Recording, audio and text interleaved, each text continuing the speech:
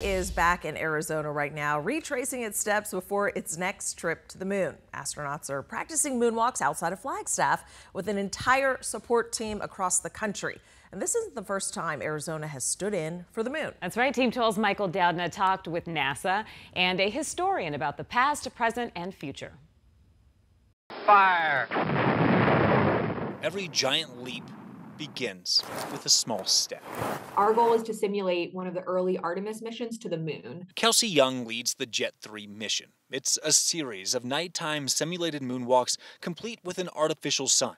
It's anything to replicate future conditions, except here on Earth. We have a full science team. We have the full EVA flight control team, including the flight directors and the Capcoms and the EVA officers. And to prepare for the future, NASA is following the footsteps of the past, walking through northern Arizona. We choose to go to the moon in this decade and do the other things, not because they are easy, but because they are hard.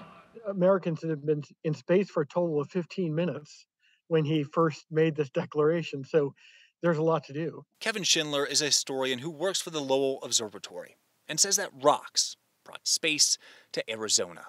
And so every astronaut who went to the moon did geology training in northern Arizona. See, Arizona's array of craters and geological formations reflected what astronauts might find on the moon.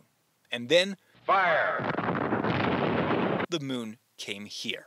Using pictures of the Sea of Tranquility, scientists and engineers worked to recreate the surface of the moon. This is Grover, a simulated lunar roving vehicle. A test track to make it to the moon. You know, half a century after those first pioneers walked on the moon, we're now getting ready for the next people to go back, and they're training in some of the same places. And with plans to return to our moon again, astronauts are back at the SP crater north of Flagstaff, practicing for the next giant leap.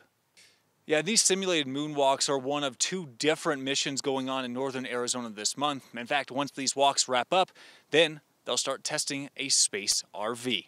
We're in Flagstaff. Michael Doudna, 12 News.